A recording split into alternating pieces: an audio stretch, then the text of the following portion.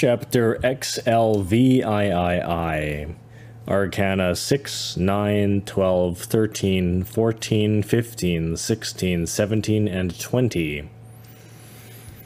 The 20th Arcanum is Resurrection. This is very important. It is stated in occult esotericism that Hiram Abif, or Hiram Osiris, is dead in the 9th sphere, in the heart of the earth. It is said that in order to reach the sepulchre, we must pass through the 9 underground cellars, the 9 strata of the interior of our planetary organism. This 9th sphere is in our human organism. It is the sex. Yes, the intimate Christ is dead in the sex, and the resurrection of him is only possible in sex. The subject matter about the resurrection is something grandiose.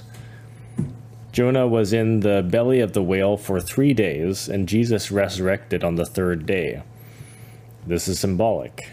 The great whale of Jonah is the same Earth, our very planetary organism. The 3 days are symbolic because these are 3 periods of esoteric work before reaching the resurrection of the intimate Christ within ourselves. The first day, the second birth. The second day, the killing of the 3 traitors. Remember, the 3 traitors are symbols for the 3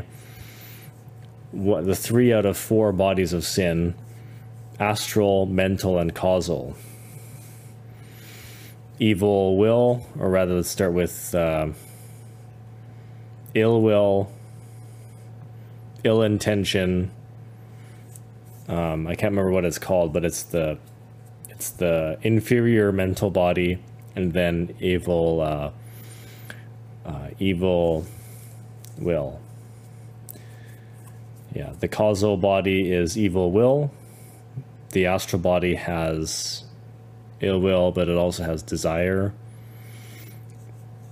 and so on. So the 3rd day, the resurrection of the Lord.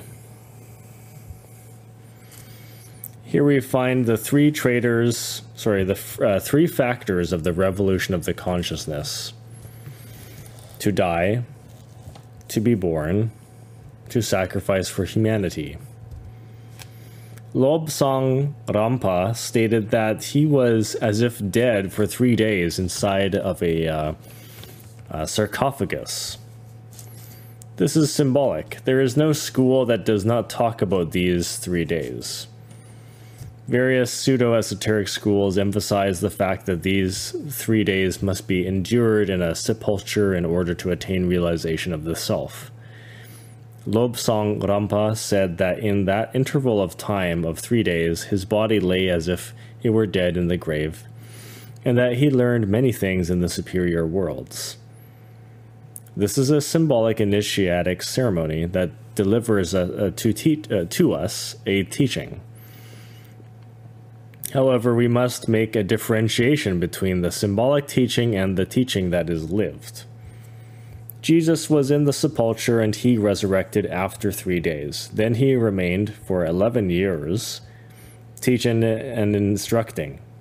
The Pistis Sophia refers to this.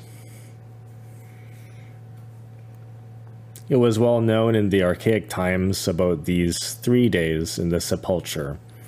In the traditions of the Samothracians,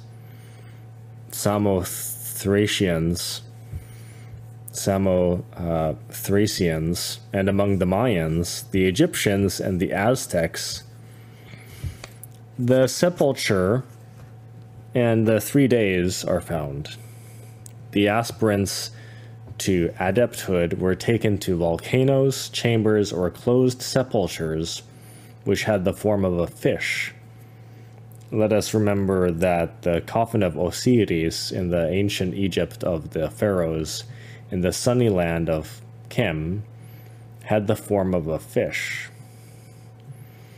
This reminds us of Oannes, who remained for 3 days within his sepulchre, a tradition which has been lost in the profound night. It is stated by ancient traditions that are lost within the frightful night of all times, that during this interval, while the body of the initiate was laid down as a cadaver within the coffin, the soul which was absent from the dense human form experienced directly in the superior worlds the ritual of life and death. Masonry has not forgotten its coffin. There is something which shows that Tuesday, Lobsang Rampa, and other authors do not possess an integral knowledge. This is due to the fact that they mistake the funeral symbol of the 3 days with the crude reality hidden within the depth of it. It is as if we get confused with the flag, which is a symbol, or confused with the two columns, Zachin and Boaz, which are an esoteric symbol representing man and the woman. Likewise, the funeral coffin is a symbol. In ancient times, there was the custom of leaving the initiate 3 days within the sepulchre. But everything has its limits, and beyond that limit, we have to develop all of the knowledge. It is necessary to go deep in the reality. This is why it is necessary to be more profound in these studies. In the ancient Egypt of the pharaohs, when Typhon had the form of a fish, he cut the body of Osiris into pieces. When Isis, the divine mother, spouse, and sister of Osiris, intended to resurrect him, she only found 13 pieces. The 14th piece, which was the phallus, was not found. 13 is death. It is obvious that Osiris must pass 3 days in the sepulchre, and those 3 days are equivalent to the 3 steps of the decapitation of the ego. Isis found 13 pieces, and she did not find the 14th, the phallus, because every lustful element was already dead in him. He attained a complete death. Only like this can Osiris present himself victorious in the temple of Ma'at, the truth. Only like this can he utter the negative confession, because he no longer has ego. He has a pure spirit. The subjective matter about Osiris in the sepulchre is very important. He is completely dead, and only on the 3rd day is he resurrected. 1 is generation, 2 is degeneration, 3 is regeneration. The extraordinary and marvelous form of the old coffin of Osiris, because of its likeness and significance, naturally brings into the memory another fish, which is magnificently represented in the Semitic alphabet by the letter Samech, which is a letter that occupies the 15th Kabbalistic place, which in the beginning undoubtedly symbolized the famous constellation of the whale, a constellation under which we have to perform all of the works in the 9th sphere. This constellation is related with the event of Jonah, and also related with the measurements of the coffin of Osiris, which has the form of a fish. This is why Osiris had to descend into the black and terrifying precipice in order to pass through the 3 days in the belly of the whale. This is intimately related with the 13th Arcanum, in other words, 3 descents into the infernal worlds. Each descent takes a period of time and gives 3 days in the holy sepulchre. Jonah worked 3 days, 3 periods, with sex. And at the end of the 3 days, the whale vomited him, and afterwards he went to preach. And it's interesting to note that 3 days per period of these 3 periods would equals 9, 3, 6, 9 altogether. The whale corresponds to the 15th Kabbalistic Arcanum, and this invites us to reflect. The 15th Arcanum is Typhon, Baphomet, the devil, the animal passion. This invites us to comprehend what the work in the 9th sphere, sex, is. If one fails in the 13th, 14th, and 15th arcana, if one is not capable to work within the whale, then it is obvious that one goes downward towards the precipice with the 16th arcanum, which is the fulminated tower. The initiate who spills the glass of Hermes will be fulminated by the 16th arcanum of the constellation of Aries. The initiate, straightened by the lightning of cosmic justice, will fall from the tower with the head aiming downwards and the legs aiming upwards as the inverted pentalpha. The 17th arcanum, the Star of the Hope, is for the individual who has never been fulminated, to the one who is capable of reaching the Venustic initiation. If we add this arcanum in itself, we have 1 plus 7, which equals 8. Ordeals and sufferings, which is the number of Job related to that ordeals and sufferings. If we Kabbalistically add the numbers of the 15th arcanum of the constellation of the whale, we will have the following result. 1 plus 5 equals 6. The number 6 in the tarot is the arcanum of the lover. It is the arcanum, or the lovers, I guess people call it. It is the arcanum of the human soul who is between virtue and passion. You must be wisely polarized by the 6th arcanum in order to defeat the frightful 15th arcanum of the constellation of the whale. Remember, dear reader, that in the center of your chest you have a very special magnetic point, which captures the waves of light and glory that come from your human soul. Thus, human soul is Tiferet, the 6th arcanum of the Taureau. Listen and obey the orders which emanate from your human soul. Act in accordance with those intimate impulses. Work in the forge of the Cyclops when your soul requires it from you. If you learn to obey, you will not perish in the belly of the whale. Behold, you have turned into a fish who works within the chaotic waters of the first instant. Now you will comprehend why the coffin of Osiris has the form of a fish. It is unquestionable that the 7 days or periods in the book of Genesis of Moses are synthesized in these 3 days and 3 nights of Jonah within the belly of the whale. This is an initiatic ceremony that was repeated by the great Kabir Jesus in the Holy Sepulchre. The prophet Jonah, working under the regency of the constellation of the whale, being inside of the well of the universe, in the 9th sphere, sex, performed his work in 3 days or 3 more or less long periods. First day, he descends into the infernal worlds in order to build the solar bodies, the wedding garment of the soul, and to establish within himself a permanent center of consciousness. To descend into the infernos of nature is necessary. This is a period of elimination until destroying Set, until achieving the second birth. Second day, he descends into the abyss in order to confront frightful sacrifices. He utilizes the creative energy for the destruction of the subjective elements of the ego. This work is performed in the lunar infernal worlds within the sublunar regions to which the esoteric books refer.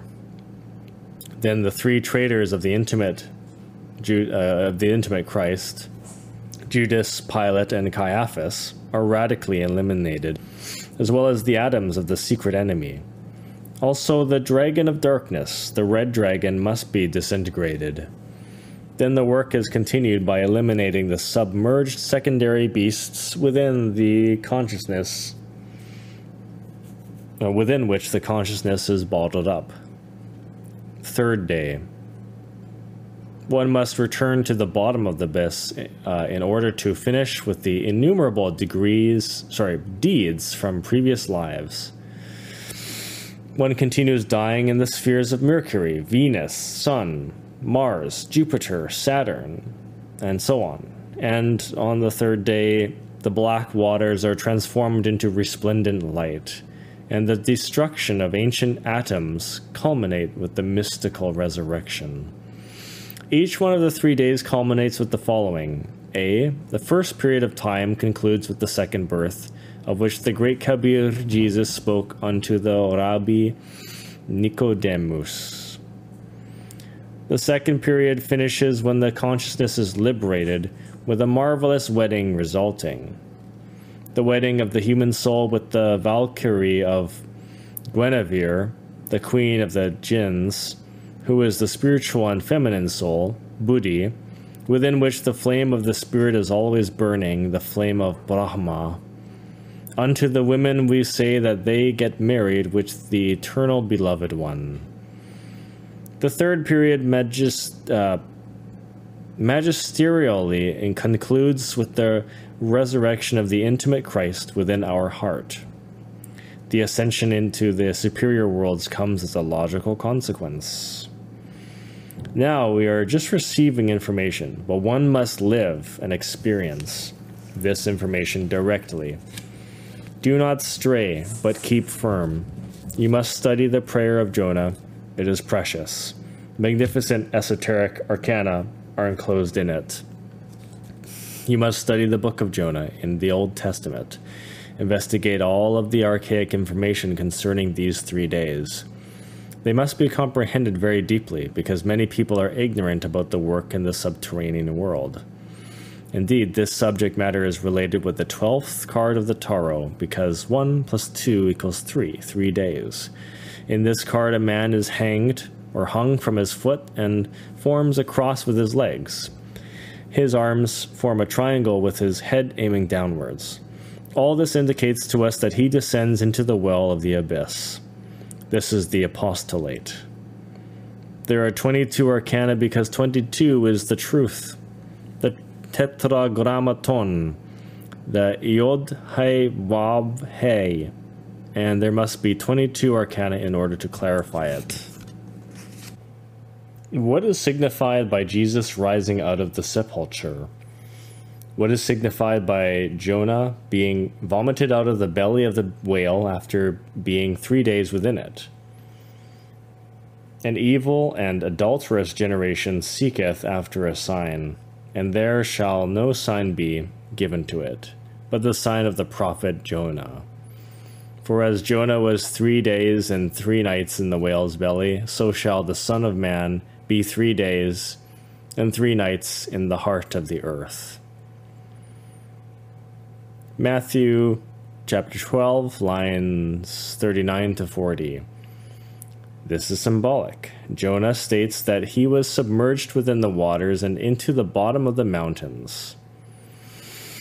The earth with her bars was about him forever. But he cried from within the profundities of the earth unto Jehovah. The abyss that closed around him is very significant. By going into this more profoundly, let us remember the Leviathan, that marvelous fish that lives beneath the waters of the sea. Isaiah 27, line 1, Job chapter 41, line 1, Psalm chapter 74, line 14, and chapter 104, line 26. I guess these are all the references. This is the first day when we submerge within ourselves. It is that day when all of us must descend into the subterranean worlds in order to build the bodies which will grant unto us the second birth. The first day is when we have to descend into the bottom of the Tartarus, thus as the law of Leviathan. In the second day, it is necessary to return to the bottom of the abyss in order to remain there until the creations that we made with our evil actions are destroyed. It is indubitable that superlative transformation is only possible with the resurrection of the intimate Christ in the heart of the human being. This is the culminating step of the third day, the instant in which the earth, or the glowing constellation of the whale, vomits out the prophet Jonah in order for him then to go and teach at Nineveh in order for him to return unto the Father.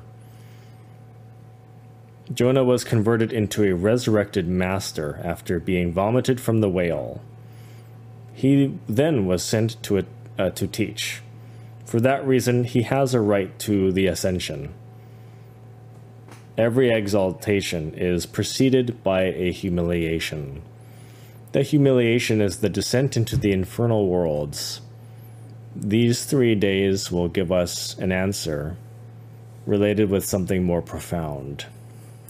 Whosoever has understanding, let this person understand. It is necessary to comprehend and meditate that the Leviathan, that one who is moving through the waters, is the true master that has been decapitated and decapitated again. Who is capable of decapitating the Leviathan? Who is capable of hurting the one who has already received all harms and become resurrected? Let us be converted into resurrected masters. The cross as symbol is one thing, but the work that we have to perform in the 9th sphere is another. The symbol and the work are correlated. All of the progress in these studies is based on the Kabbalah. The 13th and 14th Arcana have not been well understood.